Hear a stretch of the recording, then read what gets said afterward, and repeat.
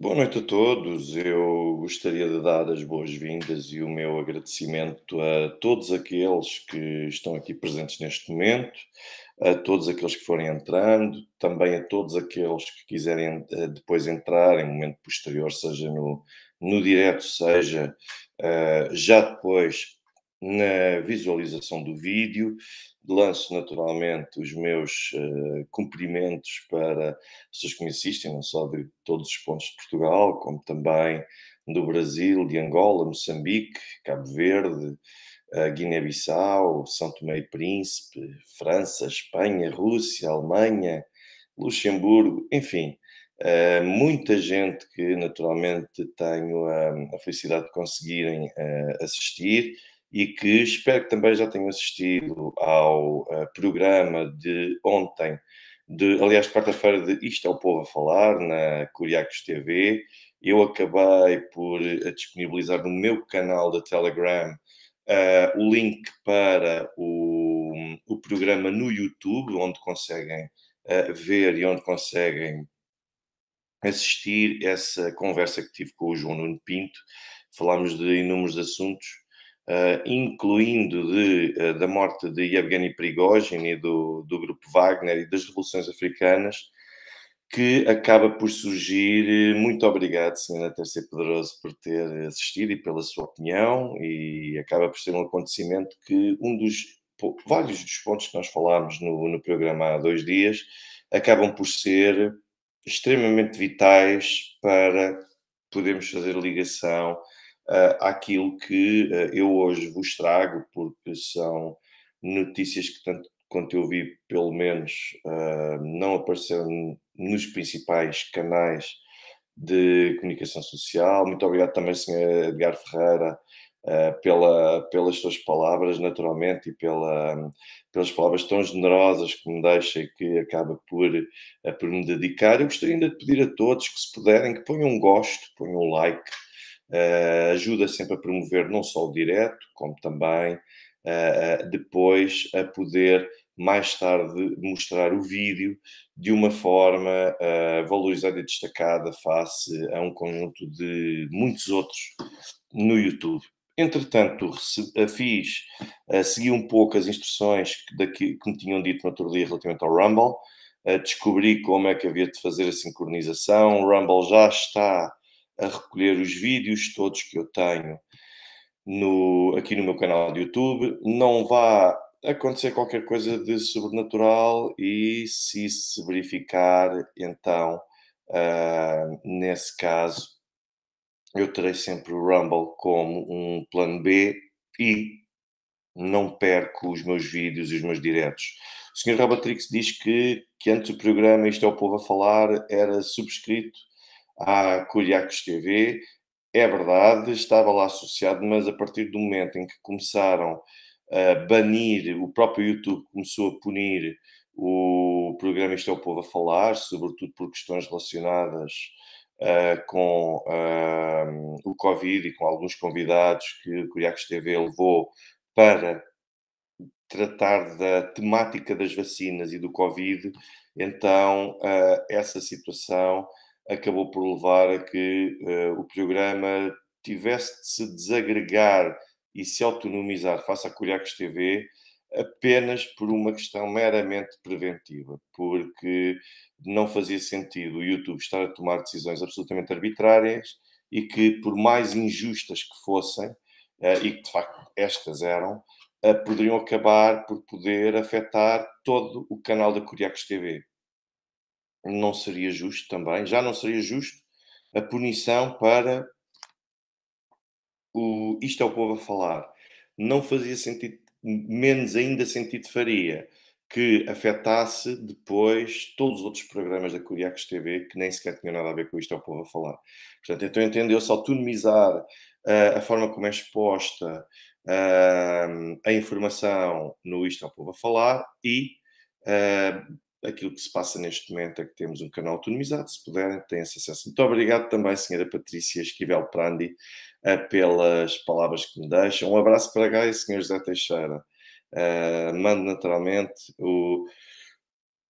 Os meus cumprimentos para todos. Eu estou a ver naturalmente as mensagens que me vão dando. Privet, recuperação, recuperação. Mandem um salve, salve.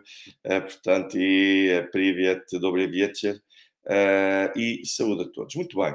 Vamos entrar então nos temas, como eu disse, o canal estava associado, o programa do Isto é o Povo a Falar teve um tema que eu hoje vou acabar por estender para aquilo que nós aqui temos e que está relacionado com Yevgeny Prigozhin. Yevgeny Prigozhin, a sua ligação ao grupo Wagner, o legado que deixou em África, a forma como conseguiu disputar e afetar aquilo que era considerado uma hegemonia ocidental na região do Sahel e a forma como agora nós tivemos hoje a notícia de que o General Surovikin reapareceu.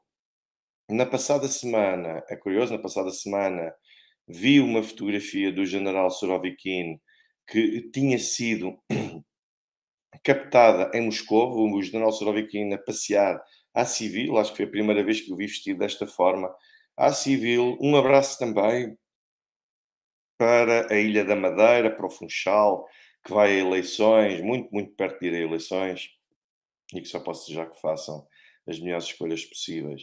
Mas o General Surovikin a passear-se com a mulher nas ruas de Moscou, foi captada aquela fotografia, parecia naturalmente uma pessoa tranquilíssima, uma pessoa comum, longe estaríamos todos de imaginar que pudesse ser, se nos cruzássemos com ele na rua, o General Surovikin. Agora, há imagens do General Surovikin a fazer uma incursão desde logo em zonas do Maghreb, nomeadamente na Argélia.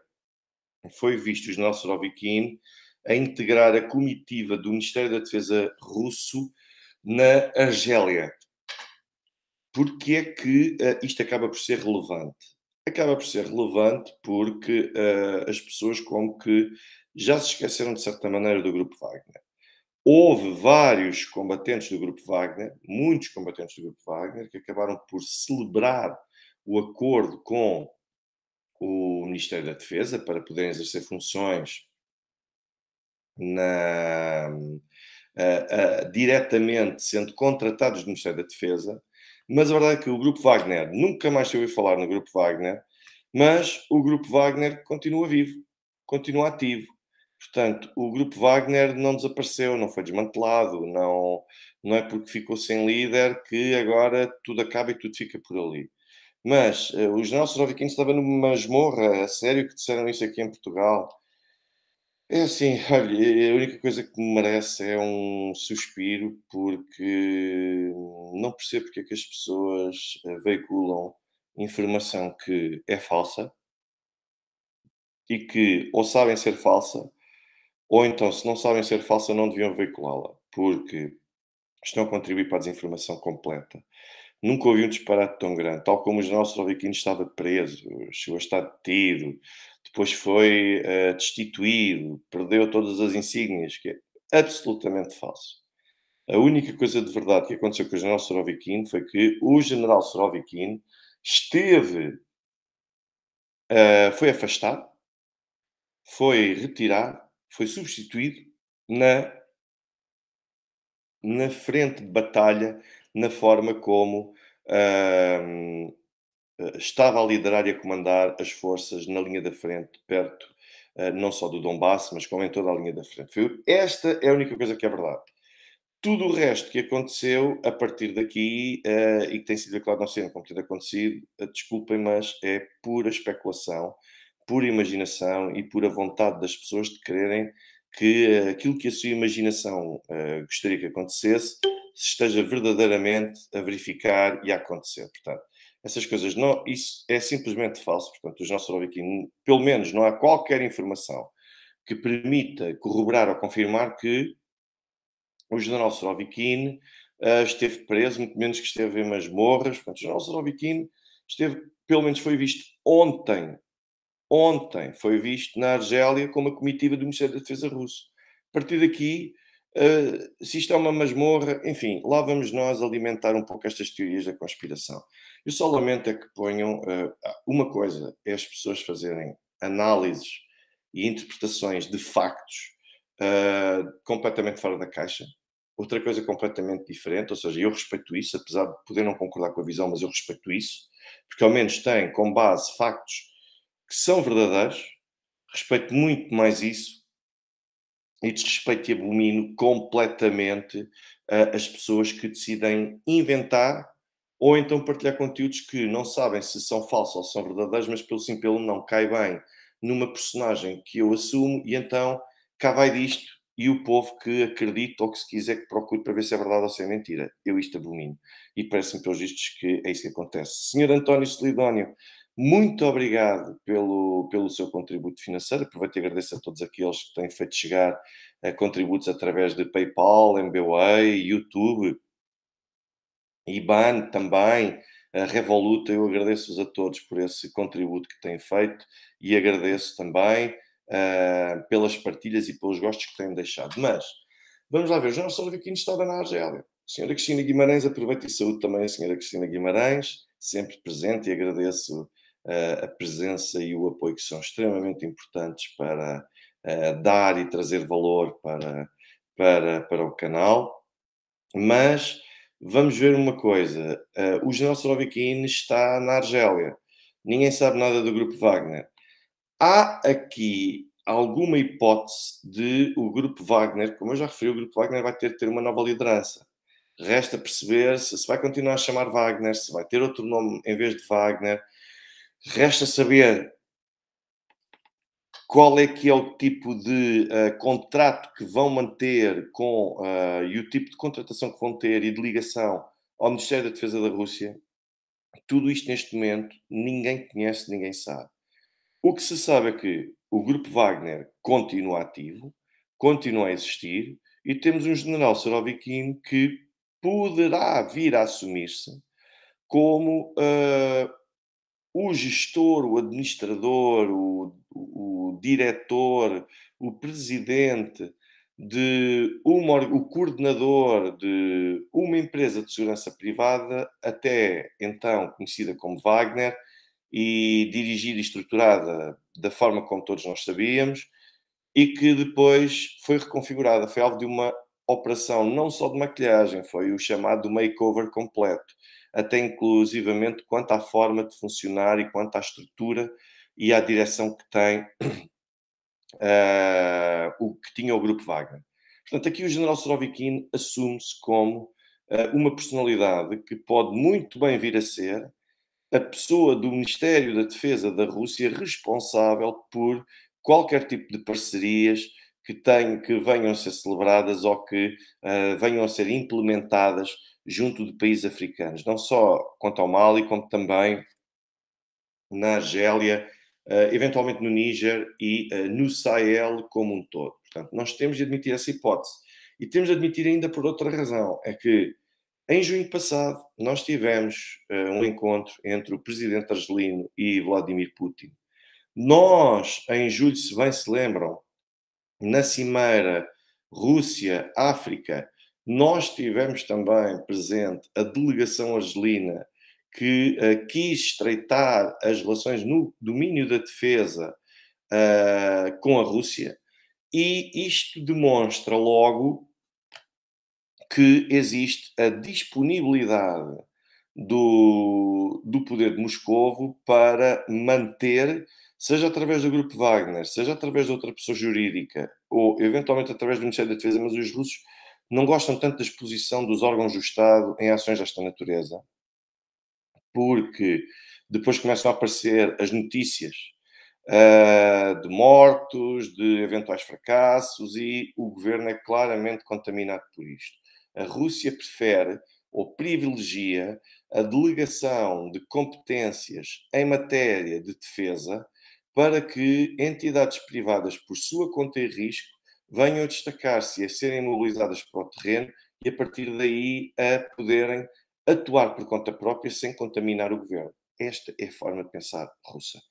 Eu não quero saber qual é o tipo de especulação que tem sido vendido no Ocidente. O que eu vos estou a dizer é que existem dificuldades, extremas dificuldades, por parte do Ocidente para compreender a Rússia e a sua estratégia e que, relativamente às empresas de defesa privadas, empresas militares privadas, esta é a abordagem pragmática por parte do poder russo, que é mais vale delegar e ao menos nós não nos contaminamos, tudo o que acontece é por conta deles.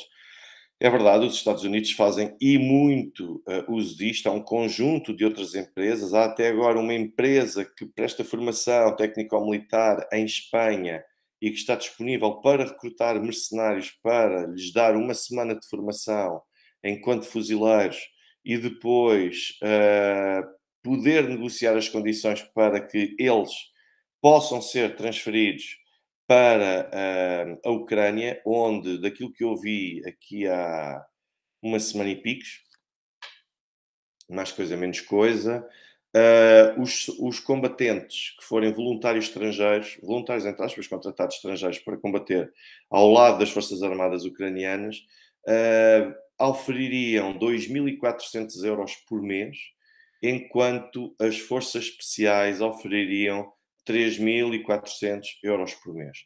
Desconheço se isto tem associado a algum tipo de suplemento, desconheço, mas estes são os valores que estão negociados em cima da mesa. Eu quero acreditar que são os valores base.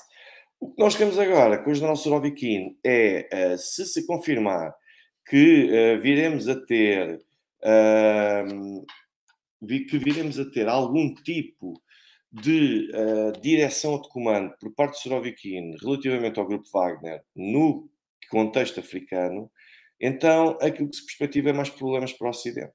Portanto, e quando eu digo mais problemas para o Ocidente é uma melhoria da estabilização, um aumento da pacificação da zona, dos países do céu que contratarem o grupo Wagner ou os sucessores do grupo Wagner, é um ponto de vista, é um resultado positivo para os países que contratarem o grupo Wagner ou que subcontratarem o grupo Wagner e é uma tremenda infelicidade e é uma tragédia para os países que se encontram no Ocidente, porque afinal é sinal que afinal o Ocidente não morreu.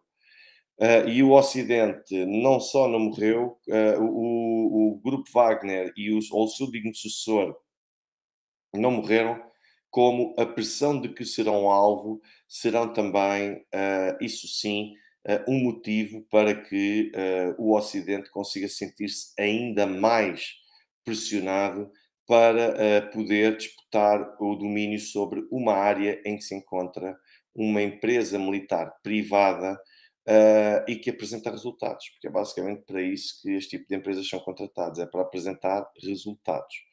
Posto isto, o que eu gostaria de vos dizer é que mantenham-se atentos a tentar acompanhar qual é que vai ser o futuro do General Surovikin, o que é que o General Surovikin andará a fazer na Argélia e perspectiva-se que sejam, de facto, materializações de contratos e de cooperações no plano técnico-militar. Ou seja, eu diria que isto poderá marcar o regresso do General Surovikin, isto poderá também marcar o início do sossego, por assim dizer, do Ocidente, que tanto beneficiou e poderia vir a beneficiar ainda mais com a morte de Evgeny Prigozhin e de toda a cúpula do grupo Wagner, e que agora, afinal, vê-se com braços com um indivíduo que é um dos responsáveis também pelo atual sistema de defesa que nós temos a hipótese de ver ao longo de toda a linha da frente e que tem sido intransponível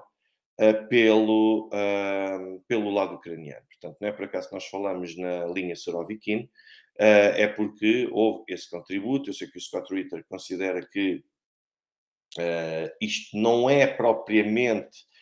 O Surovikin não merece ser reconhecido desta forma. O Surovikin, aliás, não é o Scott Ritter, é o Andrei Martyanov. Consideram que esta linha Surovikin, e de certa forma faz sentido, esse sistema de defesa Surovikin só tem o nome por ser ele o comandante, mas na altura o coordenador das tropas no terreno, mas na prática isto é uma ideia que não foi totalmente trazida por ele, foi trabalhada por ele, foi implementada também em certa medida, mas a escola já estava formada. O que não retira mérito nenhum ao facto de ter humildade suficiente para decidir que não vai inventar e que vai recorrer a algo que alguém já desenvolvera no passado e que tem trazido resultados. Portanto, como quem está no terreno, aquilo com que tem de se preocupar, não é propriamente, lá está, isto parece um pouco a conversa de treinador, não tem de se preocupar com as exibições, tem de se preocupar é com os resultados. Portanto, podem jogar feio, podem fazer todo o tipo de utilização das regras do jogo. Agora, tem de apresentar resultados. Porque isto dizer que se é cumpridor da lei e do direito internacional humanitário, mas depois nós temos derrotas copiosas, isso não serve ao decisor para o qual nós trabalhamos, nem para o povo para o qual nós trabalhamos. E eu colocaria então a questão do General Surovikin nestes termos, que é mais um osso duro de roer, portanto, foi-se embora Yevgeny Prigozhin, com todo o contexto assim associado em torno em torno do legado que ele próprio tinha de ligação ao Kremlin, não só como cozinheiro de Vladimir Putin, mas por todas as ligações que teria, e agora aparece alguém que, do ponto de vista militar, até é bastante competente. E isto vai ser muito interessante de perceber como é que o General Surovikin vai continuar a sua cooperação com a sua cooperação com os países africanos, já que tem vários exemplos de sucesso, incluindo também com a Síria, que apresenta um palco que, embora não seja igual ao africano, mas que traz lições de combate a grupos terroristas e ao Estado Islâmico que poderão ser extremamente úteis para poderem combater neste palco africano grupos como o Estado Islâmico e até mesmo a Al-Qaeda. Isto relativamente ao General Surovikin. É que o General Surovikin, volta a insistir, está de regresso. Vamos descobrir de que forma é que ele estará de regresso. Para já, participou nessa reunião e nessa visita da delegação russa à Argélia e ao Mali também. No futuro, vamos tentar perceber como é que será essa cooperação. A segunda questão que eu gostaria de trazer prende-se com o facto de a Ucrânia ter anunciado esta semana um ataque bem sucedido. A Ucrânia, quando eu digo Ucrânia, não é necessariamente o poder político. Estou a referir-me, sobretudo, aos canais que divulgam notícias e que inspiram a publicação de notícias, muitas vezes nos órgãos de comunicação social ocidentais, a situação à qual não escapam os órgãos de comunicação social portugueses. Qual é a particularidade disto tudo? É que eu não estou a falar do ataque contra a base em Sebastopol. Aquilo que eu estou a falar é que foram divulgadas imagens pelo lado ucraniano de fumo na Crimeia, e isto automaticamente é instrumentalizado pelo lado ucraniano para pegar naquelas imagens e fazerem sugerir nas redes sociais. Portanto, tem o patrocínio do Estado. Não adianta dizer, mas isto são as redes sociais, isto não está. As redes sociais, pró-Ucrânia, têm o controle do Estado ucraniano. Saem as notícias que se entende que devam querer sair e nos termos em que se entende que devem querer sair, porque têm de estar alinhadas com a estratégia. E aquilo que surgiu ainda esta semana foi então imagens de fumaça, bastante fumaça, numa zona da Crimeia que não consigo precisar neste momento, e então foram vendidas aquelas imagens como, atenção, nós atacámos e bombardeámos a Crimeia, e agora provocámos baixas e matámos X e destruímos Y. E depois vai saber.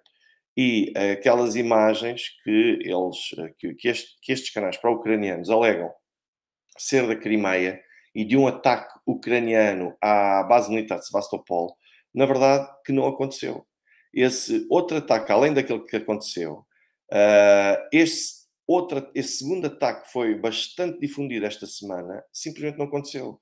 Foram publicadas imagens de uma zona da Crimeia onde estava a sair um fumo intenso e automaticamente tentou-se aproveitar disso mesmo para dizer, calma, porque isto fomos nós que provocámos estes danos.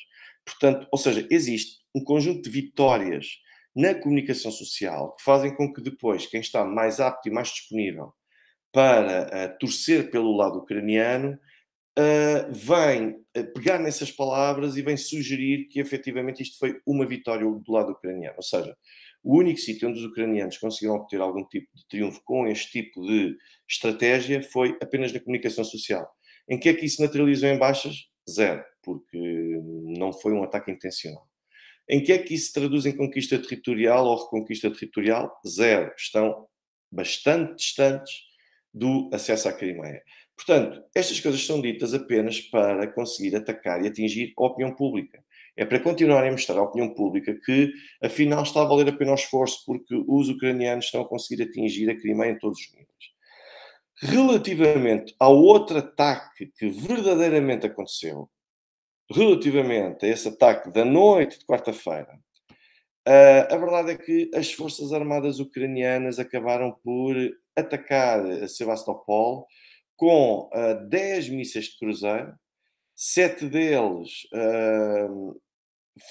cruzaram, só foram interceptados pelo Ministério da Defesa, e depois houve ainda também a utilização daquilo que se chama de barcos não tripulados, os chamados também BNT, que são, no fundo, barcos que são utilizados. Os drones são drones porque atuam nos ares, mas seria o equivalente a drones, portanto, como é que isto se pode traduzir em termos simplistas? São barcos telecomandados, mas barcos de uma dimensão naturalmente significativa, e houve 3 desses barcos telecomandados que foram direcionados a um destacamento de navios da frota do Mar Negro, mas depois acabaram por ser desfeitos pelo fogo que foi, pelos disparos que foram feitos pelo navio patrulha Vassili Bykov.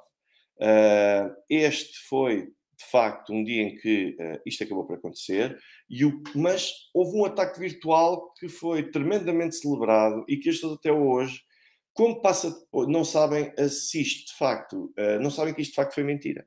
E que foi apenas mera estratégia do lado ucraniano, aproveitando-se das redes sociais e das novas tecnologias, para poder promover algo que não aconteceu e que não pode ser imputado como êxito das Forças Armadas Ucranianas. Ou seja, nós vemos numa situação destas em que este ataque não aconteceu, mas outro aconteceu. E tanto aconteceu que houve pelo menos 24 pessoas que ficaram feridas. E agora temos aqui um foco também considerado de preocupação, porque os ucranianos estão a tentar usar táticas mistas, atacar, ou seja, atacar por vários lados e com vários meios ao seu dispor. Para quê? O grande objetivo é poder desviar as atenções dos sistemas de defesa para um determinado tipo de ameaça, ao mesmo tempo que depois os sistemas ficam descobertos para a entrada para o ataque conduzido pela outra ameaça. E este tipo de ataque, a verdade é que isto parece ser uma nova tática de ataque, mas em que é que consiste? Consiste na realização de um ataque através do recurso ao uso simultâneo de mísseis e também de barcos que são não tripulados. Portanto, como são mecanismos mistos, são formas mistas, isto pode ajudar a distrair o sistema de defesa. Os ataques são realizados com o uso simultâneo de mísseis e de os tais BNT, os barcos não tripulados, e a Rússia necessita significativamente de conseguir perceber como é que consegue ou como é que pretende neutralizar este tipo de ataques. Este ataque que aconteceu não foi virtual. O que foi virtual foi o ataque que foi vendido como tendo sido um ataque, quando não houve ataque, e muito menos ele foi bem sucedido ao ponto de causar a destruição de um conjunto de danos um pouco por todo lado. Portanto, vamos ter algum cuidado com a forma como nós ajudamos a explorar e até mesmo a vender este tipo de colaboração, portanto, porque aquilo que acabamos por ter é a colaboração com as mentiras falsas, a difusão de notícias falsas e que acabam por fragilizar também a opinião pública relativamente àquele que tem sido o esforço bélico da Rússia neste contexto da Operação Militar Especial. Eu gostaria de agradecer ao Sr. Carlos Romão pelo contributo que deu.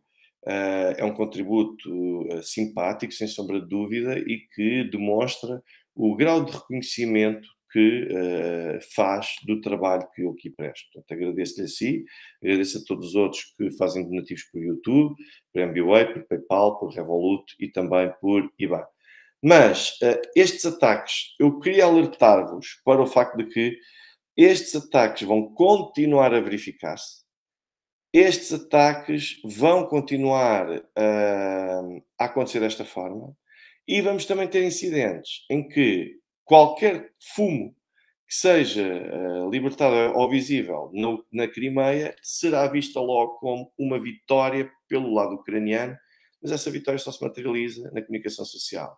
E enquanto o Kremlin conseguir gerir bem essa questão da animosidade junto à comunicação social ocidental, eu creio que Putin acaba por ganhar tempo e espaço para conseguir conduzir os ataques aos sítios que são, de facto, sítios vistos como estratégicos. Portanto, estes são os dois grandes pontos que eu gostaria de frisar esta noite. Evgeny Prigozhin, não, o General Surovikin está de volta ativo, em colaboração para já, no mínimo em colaboração, poderemos ter, de facto, uma articulação com o Ministério de Defesa da Federação Russa, o que é significativo.